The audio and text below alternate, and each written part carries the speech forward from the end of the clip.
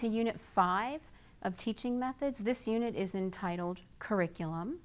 And as I alluded to in previous lessons and in previous videos, my goal for this class is that you can take the material that you've learned and apply that to published curriculum. Can you pick up a publisher's teaching manual and look at a lesson and make it work for you? Perhaps you pick it up and you read through it and you think, this is really great in terms of the content or the head knowledge, but I don't see a lot of application or hands. So what can I add to this lesson to make it work so that my students understand the material in their heads and in their hearts and in their hands?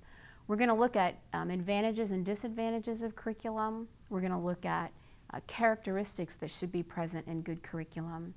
And then again, we're going to look at samples of curriculum together and learn how to take elements that I've taught you in this class, hook, book, look, and took, and what correlates to those lesson elements in published curriculum.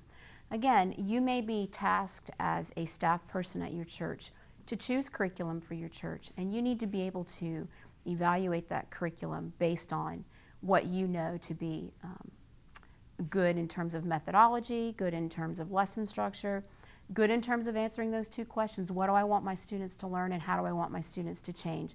Not all curriculum is created equally, unfortunately, and you can't just rely on the name of a publisher to assume that a curriculum is a good curriculum. So we're going to learn how to evaluate curriculum as well. There will be several lessons in this unit. One of those will be just understanding curriculum in general, looking at pros and cons, looking at characteristics, again, of curriculum. And then we're going to actually be looking at samples of curriculum. I'm going to have screenshots of teacher's guides of several major publishers, and we're going to look at particular lessons and the elements of those lessons to determine if these are appropriate for the age group, if they will be appropriate in terms of head, heart, and hands, and what we could do to make those better. Based on that information, you're actually going to be creating, as your major assignment for this unit, a PowerPoint as if you were recommending to your church whether or not to adopt a certain publisher, a certain published curriculum.